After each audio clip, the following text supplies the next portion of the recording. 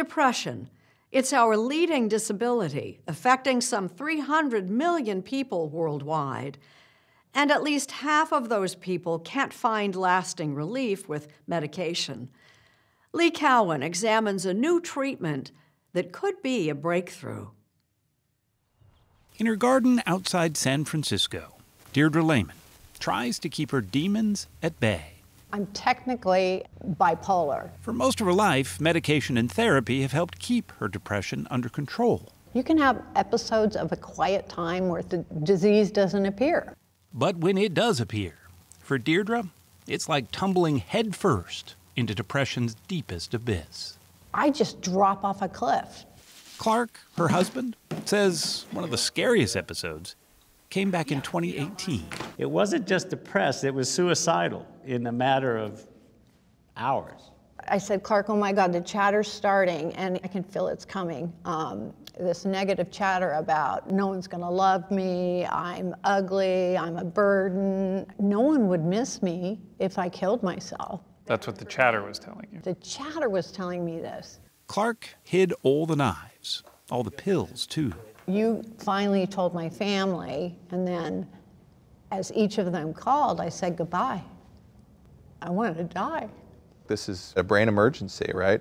And we need to meet this with a really significant intervention. She was referred to Dr. Nolan Williams, the director of Stanford University's Brain Stimulation Lab in Palo Alto, California. He was running a trial for an experimental treatment using targeted magnetic stimulation. It's called SAINT. That stands for Stanford Accelerated Intelligent Neuromodulation Therapy. We treat it like a brain disease. We find the spot to stimulate the brain back into not being suicidal, not being depressed. You can see the progress in photos of Deirdre's first SAINT treatments, just days after the suicidal crisis began. She went from a blank stare to eating to actually smiling, all in one day. I had no chatter, none. Within 24 hours, she was totally normal. Were you surprised? Initially, I couldn't believe it, and at some point, it just struck me that we'd found something that was really, really important. The American Journal of Psychiatry just published the findings of SAINT's latest clinical trial. Almost 80% of the study's participants saw their severe depression go into remission. That's huge, right? Yeah, it's huge, it's huge. You feel that there's no light in your life. And how long were you living that way? It's been there all my life, since I was 20. One of Dr. Williams' first patients was 83-year-old Merle Becker, who'd tried everything to relieve her depression. How many different kinds of treatments were you on? Meds for more fingers than you have on your hand. She's a therapist herself, specializing in depression, so she knows what she's talking about. Most people with a history of depression, particularly serious depression, feel a sense of shame. This is something very deep inside, a heaviness in your body. You're in a tunnel and there's no way out. Her husband Bill has been by her side for 41 years, and he's seen firsthand how SAINT makes Merle feel more in control. Okay, we're going to start you, okay? Okay, I'm ready. SAINT builds on existing therapies for depression called transcranial magnetic stimulation, or TMS, but it uses a targeted and fast-acting approach. Dr. Williams uses an MRI to pinpoint the exact spot in Merle's brain that is underactive in her depression and stimulate it with a magnetic coil. We're trying to upregulate, kind of buff up the left dorsolateral prefrontal cortex back to its normal state so it has a sense of control. So what you're basically doing is telling this to turn that off. Yeah, that's right. SAINT's magnetic pulses are set to replicate the way the brain communicates with itself. And repetition of those pulses essentially teaches the brain how to maintain its balance. All of a sudden, they're looking at you in the eyes, they're smiling more spontaneously, and then by the end of the week, they are telling you they feel totally well and back to their normal self. How you doing? Fine. It can be exhausting, and it's rarely a one-time thing.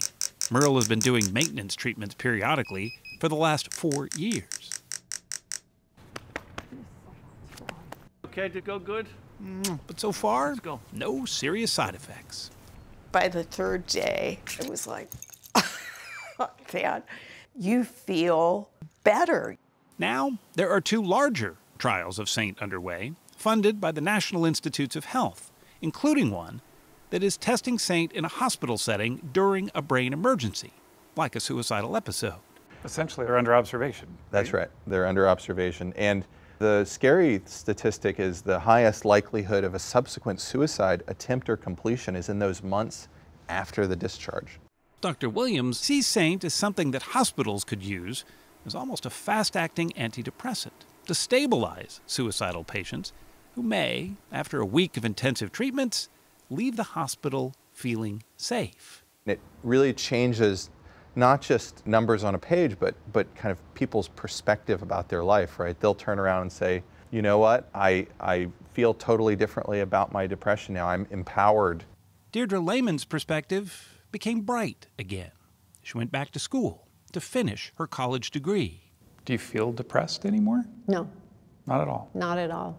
Not at all. This intervention is something that has shown them that it's really their brain. It's not something about them personally, that deep self, but it's really a brain disease that we can identify and really treat and move.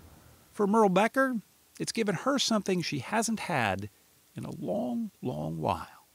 Hope. Hope? Hope. I hope the younger me is out there watching this. Recently, the FDA gave Saint breakthrough status, which means it's one step closer to becoming available. So where do you see this treatment going in 5-10 years? It will change the world. You think? That's right. Yes, It's a big game statement. changer. Oh, it's a game changer. Researchers generally don't like to go too far out on the game changer limb, but Dr. Nolan Williams hopes he's inching closer every day. It feels like it could be. It's at a point now where I think we have enough data to say it's real, and if it does what we've seen in other folks' hands, it very well could be.